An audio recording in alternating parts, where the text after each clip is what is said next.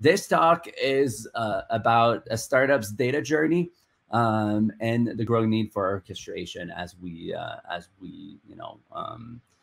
advance on this journey at a startup. There's been a lot of talks out there about like how big companies do big data using big data infrastructure with big data infra teams.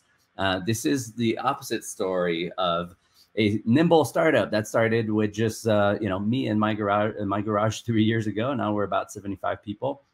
But this is a story of building some data infrastructure, data platform using what people label as the modern data stack nowadays, and how we started basically from scratch, being a data native company, right? We always had data in mind from day zero of the company, and how we build our infrastructure. So I'm going to get started on that. I feel like at Airflow Summit, I don't need to give too much of an intro, but I've been doing data for a long time. I started Apache Airflow at Airbnb in 2014. So shout out and hello to the folks in San Francisco at the Airbnb offices. I definitely left a piece of my heart there at Airbnb. It was such a good time, 2014 to 17. So hello to the folks there physically today, and then people who are now like everywhere in other places in the world. I also started Apache Superset while I was at Airbnb. A little bit of context on Apache Superset. So Apache Superset is a data visualization, exploration, dashboarding platform. It's very much a competitor to things like Tableau and Looker. And then more recently, about 3 years ago, I started Preset, which is very much offers managed Superset as a service. So if you haven't checked out Apache Superset in a while, the project has been accelerating quite a bit and getting so much better so fast. So if you've never checked it out, or if you'd like to, if it's been a while, it's definitely a good thing to see like where it's at now. And I would encourage you to do that on Preset, where it's really easy to, you can get it up and running in a minute and play with data in no time. So now talking about this journey, so getting into the topic of my talk here, the intent is very much to tell how we built our data platform, our data infrastructure from scratch, or really it's not that much from scratch, using like the ingredients from the modern data stack, and how we grew from being from not having even a data team and doing data on the side to having pretty good data platform today. So a little bit about Preset too. So I think like since we're telling the tale of the data journey of Preset, it makes sense to give a little bit of context on that. So I already mentioned a few things about Preset, but we're the visualization layer for the modern data stack. The startup is about 3 years old. We're a Series B company, $50 million raise, about 75 employees at this time. And we're very much like a SaaS company, so software as a service, doing product-led growth. So we really put our product forward. We do freemium, bottoms up, self-serve, and we're super, super data-driven. And then there's this term data native that I'm trying to coin. I'm not sure if it's been used in the past, but people have been calling companies, digital natives or cloud native. Companies like, Airbnb, for instance, is a cloud native company that always was on the AWS since day zero. At least I believe that's the case. In our case, Preset, we're data native in the sense that from day zero, we had data infrastructure, product analytics in mind from the very, very beginning. So talking about the journey and how it started. So the phase zero is like when you start a company, you go and purchase a bunch of like SaaS product offerings. So you pick a CRM system, you pick an applicant tracking system like Lever, you slap Google Analytics on your website, and then you get some stuff like right out of the box, right? So these things are kind of great because like instead of starting from nothing and starting from scratch and having to build a bunch of things, like the systems that you acquire, they provide some form of data. And then by definition, they are data silos, right? Because like HubSpot has information about your customers, and Lever has information about recruiting. your website as visit, but all these things don't come together until you bring, you know, something like a data warehouse, until you start really doing a little bit of data engineering. So we had this stuff kind of out of the box in the early days of the company. Similarly, as we started to build our product, we had to have some sort of operational analytics for the product we're building. So as we build infrastructure to run Superset at scale, at preset, we set up Datadog, and there's some ways, you know, by proxy that we get product analytics or some sort of information that is not pure logs or pure, you know, memory and CPU. So so we had some information in that way, you know, that is like pre-beta, pre-launch, but we still had some information through operational analytics that we get for free. That's very ephemeral, right? You typically have a few weeks worth of data. It's not really intended for business intelligence type use cases, and it's limited to the internal systems. So, so that was the early days. Then, so we did our beta launch, I preset about 1.5 years ago. And there was no way that we were going to launch without having product analytics. So with our beta, we started welcoming, you know, having a private beta where we invite prospects and customers to try our product. And then from that time on is when we really started to think about product analytics. And the first thing that we needed to wire up is the analytics events, right? So so Superset, you know, in our case, we're not starting a product from scratch. We're building infrastructure that runs Superset in a multi-tenant type environment at scale. So, but one of the first things that we did is wiring the analytics events that existed already in Superset.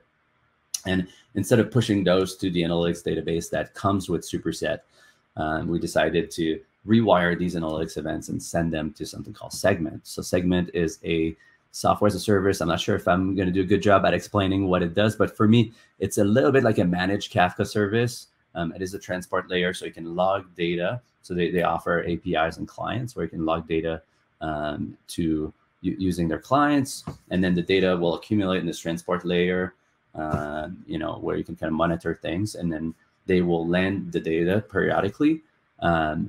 I think it's a transport layer, so that means you can send it to different places and integrate with different syncs and targets. But in our case, our goal is just to log data and send it to BigQuery, which is the data warehouse that we set up for ourselves. So something that's really surprising there is like setting up Segment, setting up BigQuery. It's pretty easy nowadays, right? Like you can just kind of sign up for an account, sometimes a free account, and get things going pretty quickly.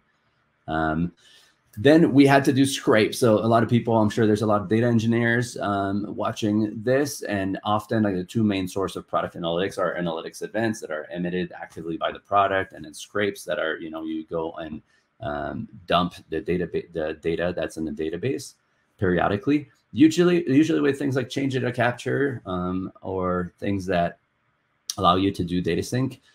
In our case, the way that we build multi-tenancy inside our multi-tenant Superset cluster, you know, the way we build it is we have one virtual database for each Superset workspace, or for each customer essentially, and for each freemium customer, everyone has their own virtual database. So we had to build our own scraper here that would go and look at what has changed since the last run, and it dumps the data in a kind of custom way, so it sends the data more directly into BigQuery. So normally you would have been able to do that pretty easily with something like Fivetran or other services that can sync data, where you point to a database and it will just take your OLTP database and then synchronize it to the target or the data warehouse of your choice. In our case, that's BigQuery, but in our case here, we built our own thing.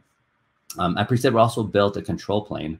So we build a piece of software that's managing multiple clusters of Superset instances. So we have Superset clusters running in multiple regions, and we have this control plane that manages everything. So there we kind of copied the patterns of analytics events and scrapes with this control plane. And then with all this data, right now we have like tons of events and tons of referential information in the form of scrapes. We need to start, you know, transforming this data so we can go from super raw ingredients to engagement and growth type analytics. And that we did with SQL and using DBT to run these SQL scripts. I'll talk more a little bit about DBT in a few slides. So here, after I would say product analytics, like we really care about customer data. So we use a HubSpot for our CRM, and it has all of our information about our prospects, customers, people who attend our webinars and all these things. So we have tons of information that's super valuable in HubSpot.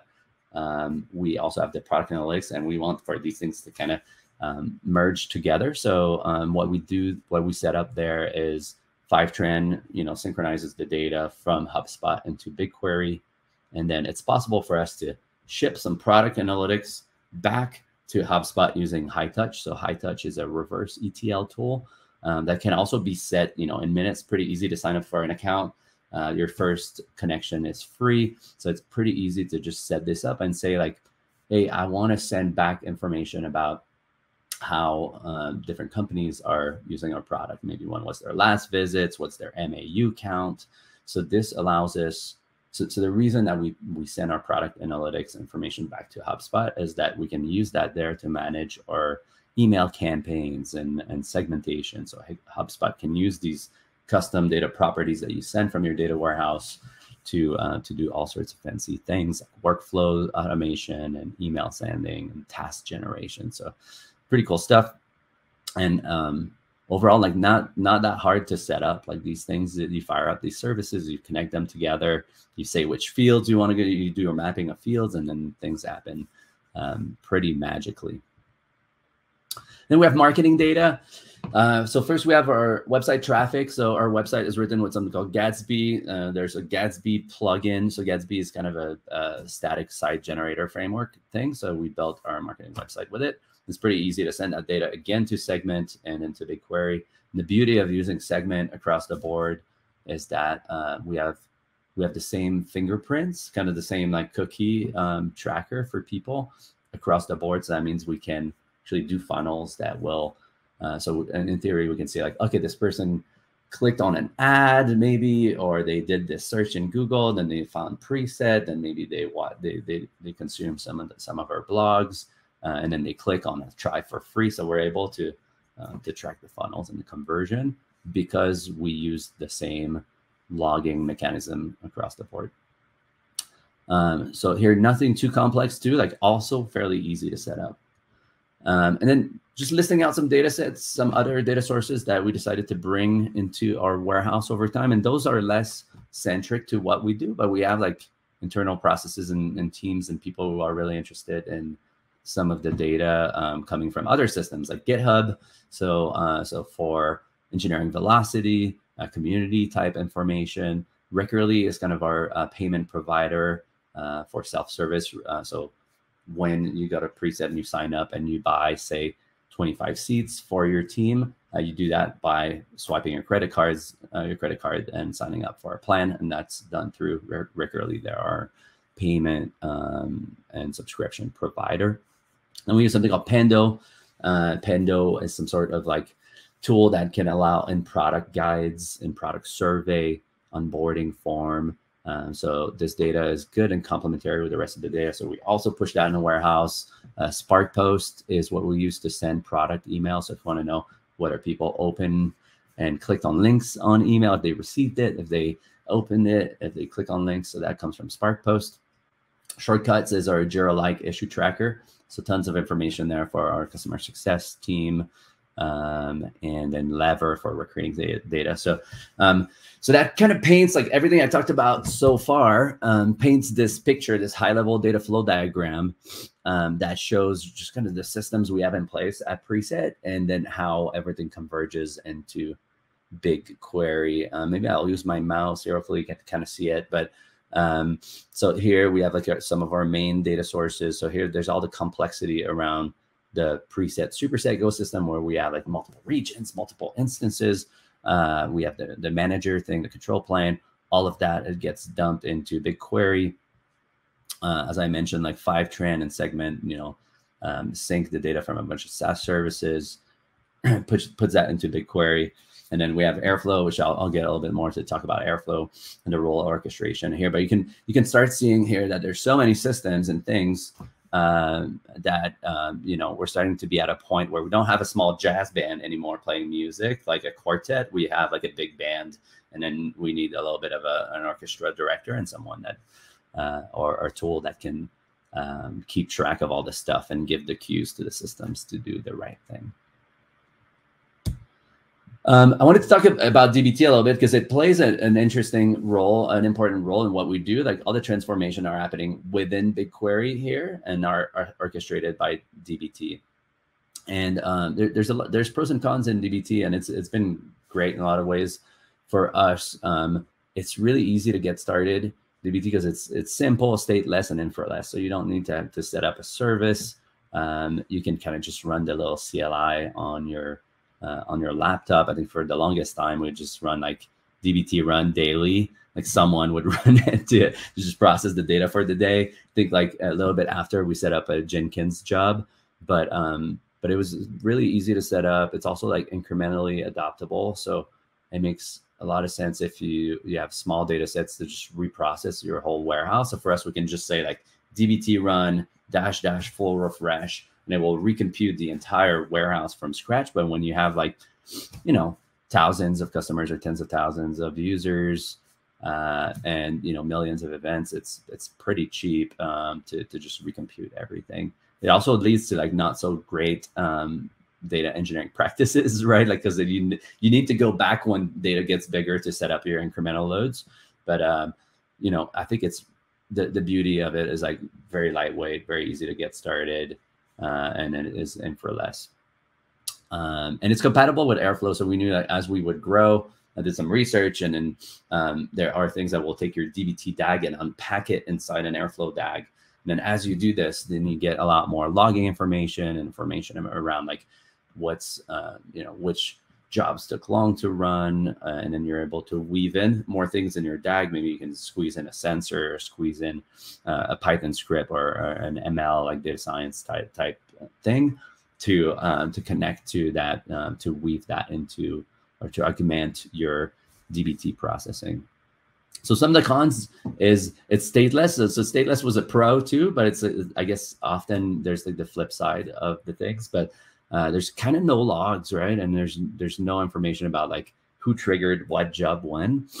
So that has been somewhat problematic for us as we scaled. It doesn't necessarily push you to have the functional approach. So maybe some of the people here listening have been following some of my talks about functional data engineering. So functional data engineering is the general approach of using functional programming practices and applying them to data engineering. And DBT works more like a compiler than it works like a functional program in a lot of ways. So there's pros and cons to that. But for me, like being just big proponent of functional data engineering, and that's been a little bit of an issue. It's possible to do in DBT. It's just not the natural or the common approach. And there's no sensors. So that led to maybe the next slide. So since, you know, DBT will just run like basically you're like compile my data and it will go and compile your data. What happened is that we had a bunch of systems that were not orchestrated, right? So Fivetran dumps data when it feels like it. Same with Segment. I think it's like we observe that it's loosely every 4 hours. Our own scrapes grew to take like 10 hours at some point, and we parallelized it and we changed it. But like, so all of these batch jobs are landing at a different time. And then when we run our processing, our data pipeline, we don't really know whether all the data is ready in there. So it ties to the fact that there's no real sensors. So you know, you can run the same process, and you know, you have to ask yourself like, what was the data that was there when it ran? And we have some issues around like early arriving facts and just like not understanding you know, some outcomes and, you know, what really happened and what it looked like when it ran. So this I would call cacophony. So as opposed to, you know, the analogy with an orchestra director is like when you have someone orchestrating, then you can have an orchestra and you can have a symphony. Here we have the opposite of a symphony, which is systems refresh when they want, and then we're not quite sure where we're at in time. and we have non-deterministic results from that. It's not necessarily a huge pain, but it was enough that at some point we're just like unclear. We're not standing on solid ground in terms of like everything data ops related. So that's when we decided that, okay, we've waited long enough now, and we need to bring in something to make sense of all these systems and coordinate them. So Airflow as the orchestrator for all these things, for orchestrating things like Hightouch, Fivetran, Segment, BigQuery, DBT, even like some caching loading inside Superset and Preset. And then in our case, we decided to go with Astronomer just as being like a really great managed service by people who contribute very, very heavily to the open source project. So we thought it's the absolute best way to run Airflow. We're not in the business of like running our own Airflow cluster, and we had deleted that for good reason. So now we just wanted to have like a very well managed system, and decided to move forward with our friends at Astronomer. So the case for Airflow, I've made these points already, but like staying sane while the data flow complexity grows.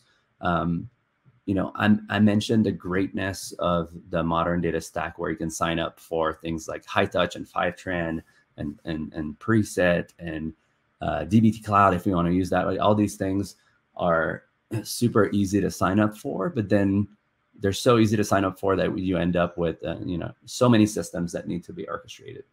So maybe in this new world where you have like data infra as a service and you can pick and choose all the best pieces of infrastructure you want, you need even more orchestration to stay sane and orchestrate all these things. We needed sensors really bad too. Like we need for DBT run to not run until the scrapes are done, right? Like it's just a waste of time. Or we had to have like very complex logic in DBT that's like, oh, depending on what the latest day is, start a run, and sometimes the latest day might change during the run. So you have a DAG running, and then the condition change during that DAG, and you have undeterministic results. So we absolutely wanted to avoid that. And sensors are so native to Airflow and so useful to data processing that it's just a no-brainer. Logs are great. Like when you have a data apocalypse of some kind, you know, you need to be able to stand on something and not guess what was the state of the warehouse at the time where you ran the thing. That's pretty problematic to, if you don't have logs, you kind of have nothing. And I'm not even sure if there's some legality issue, not legality issues, but you know, it's important to be able to understand and prove how the data was computed and when and how. Growing need for little scripts that glue things together. So we've been able to go pretty far without that, but like every now and then in data, and you know, maybe that's more the standard, you need a little Python script that's going to do something, or you need, you know, a notebook that's parameterized that's going to do perform a very specific task, for which there's no tool out there that you can buy. There's nothing in the modern data stack that does certain things. Maybe you want to do data quality checks a certain way. Maybe you want to stitch, you know, two systems together that are not, you know, open source systems. Whatever it is, there's always a use case to coordinate things with a general purpose computing. So with Airflow, it's pretty easy to just like give it arbitrary scripts and arbitrary workload and weave that into the bigger DAG of data processing. And then for us, that will enable us to do our first steps into ML and data science. So, you know, we're starting to run some A/B tests, or you know, to figure out exactly how we're going to do certain things, and we want some more predictive analytics here and there.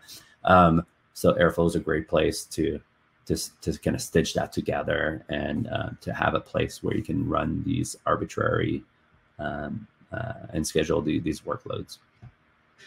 Oh yeah, we also got a data team recently. So at Preset, every team's a data team, but all that stuff that I was talking about, like building a lot of this infrastructure I was pointing to, was done by people in their spare time. Like this green square was done by app kind of engineer, full stack engineers, backend engineer, infra engineers, that stitched together little parts here and there of the system. You know, people set up things like Segment and Fivetran. I wrote a bunch of the SQL that is, you know, was executed by DBT. Someone set up Hightouch. So all these things were stitched together in the absence of a data team. And now that we have data professionals at Preset, we have two. So we have our first analytics engineer, data engineer, who started earlier this year. And then these people, I think they need to stand on stable ground. They have a little bit more focus and mind share to set up something like Airflow and orchestrate things, right? So I think like now we can crank up the rigor. We can give these data professionals, good foundation to stand on. And, Airflow is definitely an important part of that, keeping our data infrastructure, data pipelines together. Here, that was a pointer towards the Unified Data Architecture 2.0, which I think is interesting. And then I put the logo of the things that we picked on top of it. So this piece, like just for reference, this folks at A16Z, the VC firm, who did a bunch of analysis on what's in a modern data stack, and they've identified kind of all the swim lanes and all the cells and some of the leading products in the different area. So this is really, the map of the data, like a modern data infrastructure for a large company. So for me, I wanted to overlay here what a smaller company needs, right? Like maybe the not necessarily the basics, but the foundational stuff. So for us, like we really needed to have a data warehouse. So we picked BigQuery, right? Could have been Snowflake or something else, but we picked BigQuery. We really needed to do data visualization and embedding some dashboard and do things like that. So we did that with Superset and Preset. We needed to run a bunch of SQL every day. We did that with DBT. We needed to, like a transport layer where you segment for that. And then we needed to send data back to HubSpot. We picked HubSpot. So these are, in our case, like the more fundamental things we need. We can go without a lake house. We can go without a bunch of like complex ML infra. We can go without stream processing in many cases, at least on the short term. And we can cope without data discovery, like something like a Munsen, or the friends at Airbnb, something like a data portal. We're okay on the short term. Without these systems, as we grow, I think we're going to add more logos and coverage on this map.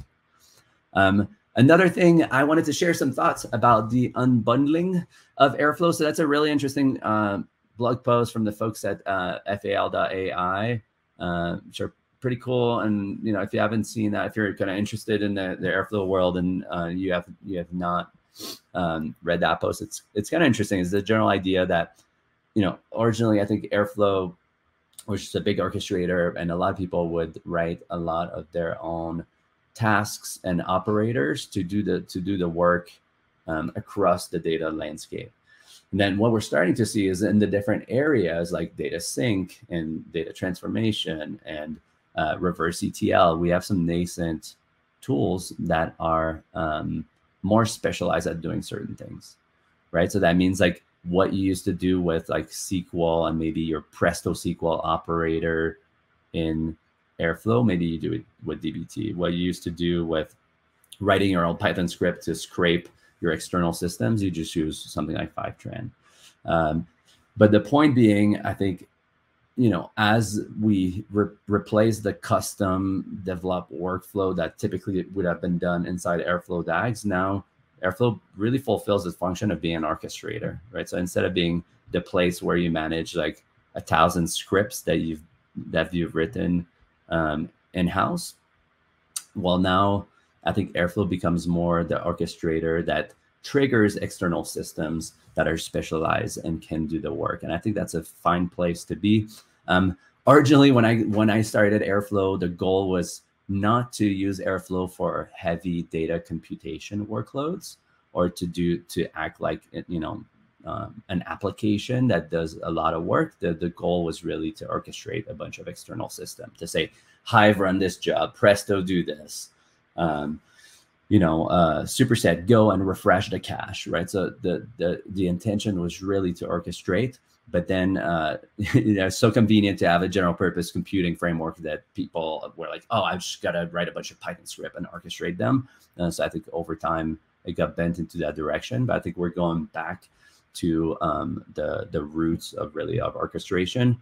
And as the modern data stack landscape grows, the more you need something to glue it all together and stay sane and stay on top of all these things.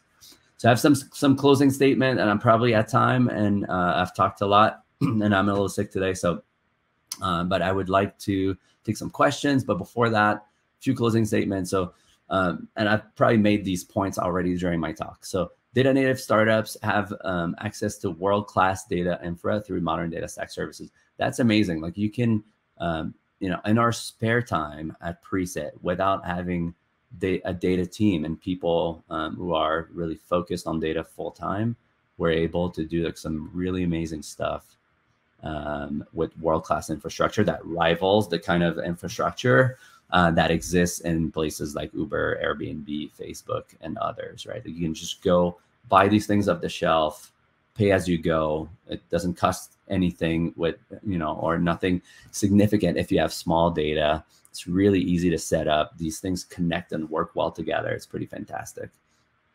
Yeah, the services are pretty dirt cheap. And you know, what used to be hard is easy now. Edge cases are also common, right? So there's a bunch of systems that do all the common things. You want to synchronize databases, you want to scrape your CRM. Like these things are very common sense. And then, you know, you can get services that do these things. There's always an edge case for a script, right? Like there's always something, some systems you got to sync together, and there's no Fivetran integration for it. There's no segment connector for it, maybe because it's a homegrown thing. And in those cases, Airflow is a great place. It's still, you still need a place where you're going to run these like arbitrary workload that stitch things together. Also, like complexity compounds very quickly when it's so easy to sign up for these services and it's so easy to publish work. Complexity compounds, and then it doesn't take very long before you're really confused about what's going on in your pipelines because you have 6 systems that depend on each other and run on their own schedule. So yeah, as this complexity grows, you really have this increasing need for an orchestrator. And it's just been awesome to define not only that, you know, it's pretty easy to set up Airflow with something like Astronomer, where it's, you know, you can just like get it set up without having to do too much work on like setting it up and maintaining it. But then you find all of the operators that exist for all the services that you picked. So with that, this is the end of my talk, and it was a pleasure talking to you all.